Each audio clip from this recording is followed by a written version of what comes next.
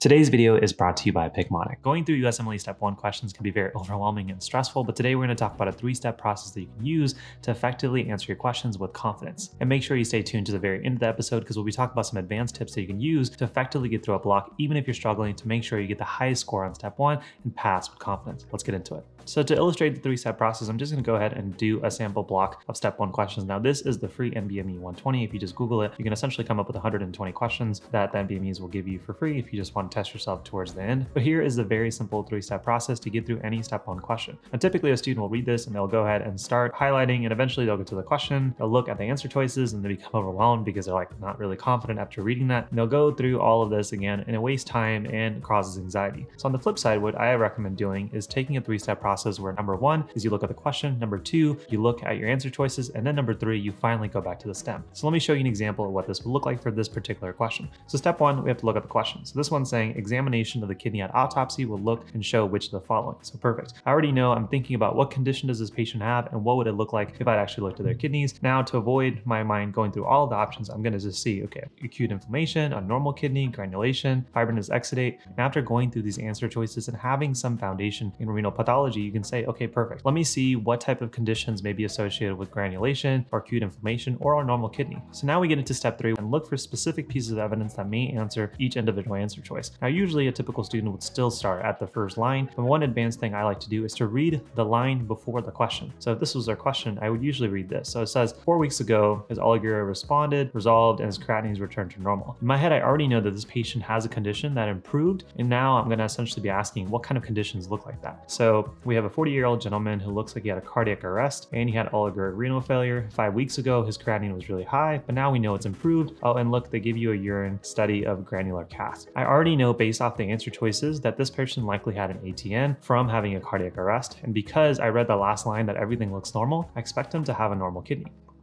And sure enough, that's the answer. Now I'll show you a few more examples just so you can start to appreciate the speed and the efficiency that this occurs, but I do want to share why this is so effective. If you think about the person who's making the test, they want to come up with an answer, but they also want to give you a bunch of little traps within the question stem to trick you. And this is often why we end up with 50-50 questions and never feel confident on Step 1 exams. But now when we flip our approach using this 3-step process where number 1, we go to the question, number 2, we actually look at the answer choices, and finally number 3, we go to the question stem and look for the evidence, you're starting to think more like the test maker and less like the test taker, and thus will be less likely to fall into those traps they created for you. So let's go ahead and do another example. So here, instead of reading, I'm just going to go jump right into the question. We're asking about most likely diagnosis, and I already start to see just from my peripherals that this is going to be a pulmonary related question because I see like FEV1 and FVC ratios. My choices are asthma, bronchiectasis, cystic fibrosis, emphysema, pulmonary fibrosis. In my mind, I'm already thinking about what do I know about each of those. You may not even know or remember details about each individual diagnosis, but the ones that we know, we're going to try to see if we can answer it. Now again, using your 3-step strategy, we already know what we're going to be asked to look for. We know what our answer choices are, but before we actually jump into the STEM, usually again, I like to read the last line or two. So in this one, they say that this person has a decreased FEV1 FVC ratio, increased residual volume, decreased diffusion capacity, and they have hyperinflation, hypertranslucency of their lower lobes of both lungs. Just with that alone, I already know that this patient has a decreased FEV1 FVC ratio. So in my mind, if I have to go pulmonary foundation, I know this person has obstructive lung disease. So either they have something like asthma, emphysema, COPD. So I can already take out the other answer choices that won't necessarily fit. So I can take out this one, and again, I haven't read anything about who this patient is. Now I see a 39-year-old,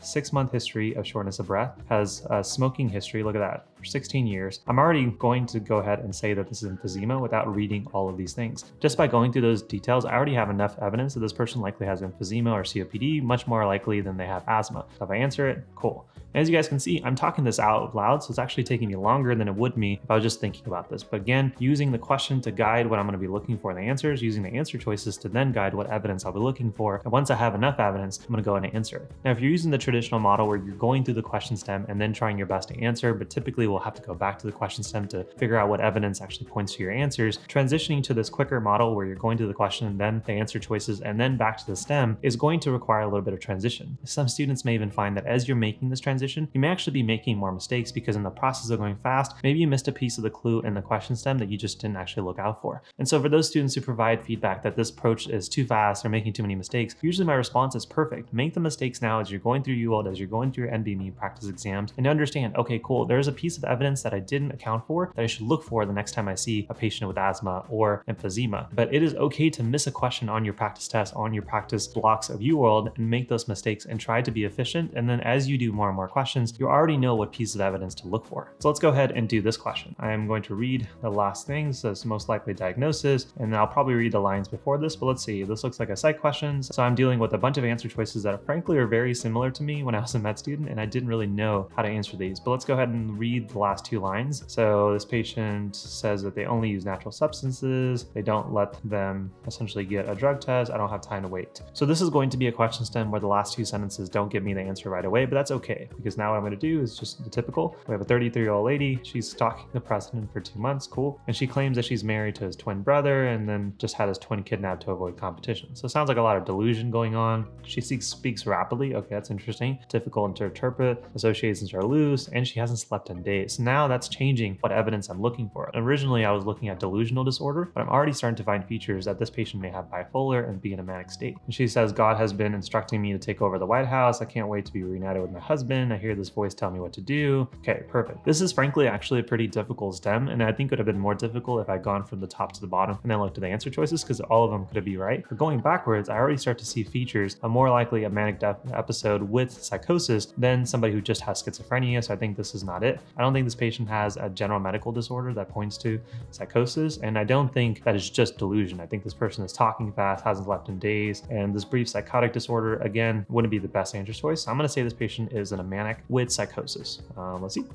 Beautiful. Okay, so again, working backwards to find the clues. And yes, because the test taker is designed to create traps, you will find clues that point to multiple answer choices. But because we're working backwards, we're seeing that there are more answer choices for one of them than the others. And that's how we tend to get more questions right this way. I'll do one more before we get into advanced tips. So for example, here is which of the following nutrition deficiency is most likely? I can already see peripherally that I'm going to be looking at magnesium, vitamin A, B, C, zinc. And then I'm going to read my last line as well. They say his stools have a large volume and float. Now, in knowing this, again, having a foundation in GI, I know that if you're going to describe stool that floats, you're likely dealing with a fatty content. So in this setting, I'm already thinking about vitamins and nutritions that are fat soluble and not so much water soluble. So for me, I already remember it's ADEK. So I'm going to try to see if there's multiple choices. And actually, just looking at that, I already see that the only fat soluble vitamin that I see, and I could be missing something, is just vitamin A. B is water soluble, so C, and so boom. And there you go. Again, this is the answer choice, and this is a question where I can make much more time for difficult questions later in the block, because I can easily just use the last two lines literally, and there's nothing in the earlier question stem that I necessarily need to answer this question. Sure, if you wanted to remember dry scaly rash, but I feel like I have enough, and so I move forward. So hopefully you guys can start to see how effective and how quick going through the questions, the answer choices, going through those last two lines, and then looking for evidence for your stem really speeds up your process, especially if you're doing this in the UWorld. Trying to make a habit of this makes you, again, look for those clues. So if you miss a question because you didn't think something was useful and actually ended up being the reason that was the answer choice. So in that example that we just had with our bipolar patient, you can say, I may have missed that they were talking fast and had all the other features of dig fast or the acronym. And because they do, that is the best answer. So next time I answer a psych question where bipolar may be an answer choice, I'm going to look for those clues. And if I don't find it, maybe it's not the best answer choice for that question. But again, I'm looking for pattern recognition. Most importantly, thinking like the test maker and not the test taker. Now, before we get back into today's episode, let's take a quick second to talk about today's sponsor, which is Picmonic. Now, if you're unfamiliar with Picmonic and you're on your medical journey, they have hundreds and hundreds of videos for literally any class or material that you may need. And what makes Picmonic so unique is that in addition to having so many videos on literally any topic you need, so for example, here we're in microbiology, you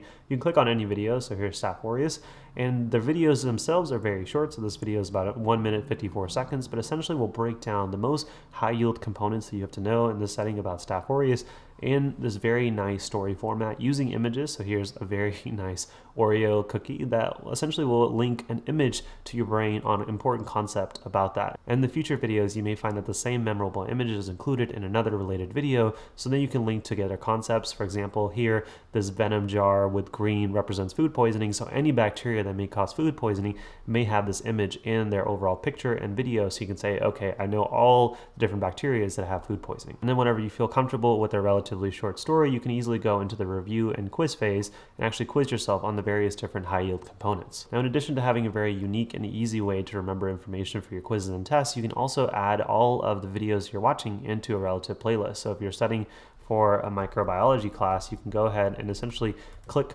all of the videos that you add and add it to those playlists. And then whenever it's time, you can come back to your individual playlist and either watch those individual videos again or ask for specific quiz questions related to the videos that you've now said that you've mastered or at least learned the first time. And that's just scratching the surface in terms of features that Picmonic has to help you on your medical journey. Other cool things include having a weakness guide so you can see which topics you're the weakest in, as well as their study scheduler so you can actually say these are the topics I need to know and here's my test day, and then it will essentially give you a study schedule based off of that. So if you're looking for an all-in-one resource, you're on your medical journey and you haven't quite found it, definitely recommend checking out Picmonic. If you're interested, there'll be a link down below, and our friends at Picmonic have also been nice enough to include an extra 20% discount if you use the code TheMDJourney at checkout. And so if you're interested in learning more about Picmonic, that link will be down below. And as always, thanks to Picmonic for being today's sponsor. Now, finally, to close off the episode, well, I feel like the three-step process is more than enough to get you better grades. Sometimes people still struggle with anxiety and just getting through the actual test blocks. I want to talk about a few things you can do to effectively get through a block, particularly on test day. So first, let's talk about how to effectively mark the question. So let's jump back in and go through some of the questions we haven't done. Now, as you're going through your questions, you're likely obviously going to mark the questions you have no idea about. Maybe this is a biostat question that I just didn't understand what the hell it was asking me. But then you also have some questions where you may have been able to narrow it down to one or two answer choices, but you weren't quite confident and you move on. But we still have a natural tendency of marking those. Now, where most students go wrong is they'll do all their questions, and with whatever time is left, then they'll go back chronologically through all marked questions. The problem with that is that if you had a bunch of questions at the very end where you had no idea what you were doing, and then some questions where you fell 50-50 on and they tended to be more towards the start, now you're giving an inappropriate amount of time to those questions where you already feel confident and not giving yourself enough time to answer and earn those points for the questions that were difficult. And so usually what I recommend to students is when you have a question, so let's say question 3 in this example, is to go ahead and on your scratch piece of paper, and you can do this even with your practice UWorld, is to write down the number of the question that is the most difficult. So maybe 3 and then a bunch of questions down here. So then my first pass of my flag questions, I'm going to go to those difficult questions first to make sure that if I have an epiphany that I can go ahead and earn those points. So my first time I'm around, I may have not even known what to do with this question, but I see that they say that the mean is 7,500